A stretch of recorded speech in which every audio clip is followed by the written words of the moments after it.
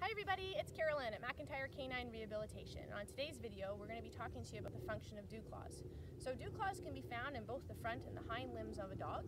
If we take a look at the dog's paw, the dewclaw, which is also known as the first digit, is located on the inside or medial side of the wrist joint, just above the weight-bearing joints. So this would be considered your first digit, and then we have second, third, fourth, and fifth. Front limb dewclaws, they're attached by tendons, okay, and they play a very pivotal role when the dog is actually in motion. So as a dog is moving at a greater speed, so we're not talking your walk or your amble, your trot, as the dog starts cantering or galloping, you're going to find that the dewclaw kicks in and helps to stabilize that lower joint. As the dog makes a sharp turn, the dewclaw is also going to come into effect to help prevent excessive torque on that lower limb as the dog is turning. You might also find that dogs use their dewclaws to hold bones, or if a dog has happened to fall through ice, you will see a dog typically dig into the ice above with their dewclaws and then climb themselves out. Okay? Hind limb dewclaws are quite different because they are not considered functional and they're only attached by skin, so they tend to dangle a little bit more and can certainly pose a higher risk to the dog.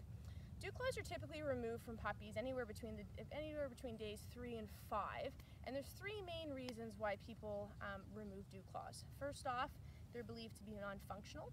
Second off, they pose an increased risk of injury. And third, that there's an increased risk of infection.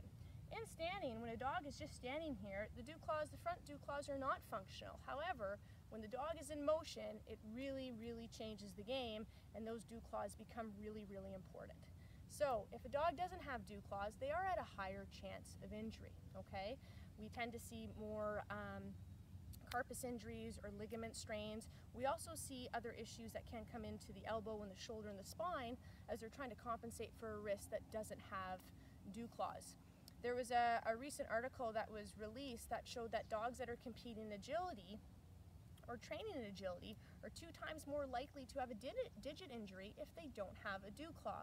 So it becomes really important from an injury prevention standpoint to keep those dewclaws. Now, if your dog has a dewclaw, if you're wondering how should I maintain it, should I do anything differently with it, not at all. Just treat it like any other nail. Make sure that it's kept trim, and you might find that you actually have to trim it a little bit more than some of the other nails because they're not worn down as often, because in standing, they're not touching the ground. Okay? So take-home message of tonight's videos is that front dewclaws are functional, they prevent injuries, and they're critical to stabilizing the dog's lower limb when it's in motion. If you have any questions, please let me know. Take care.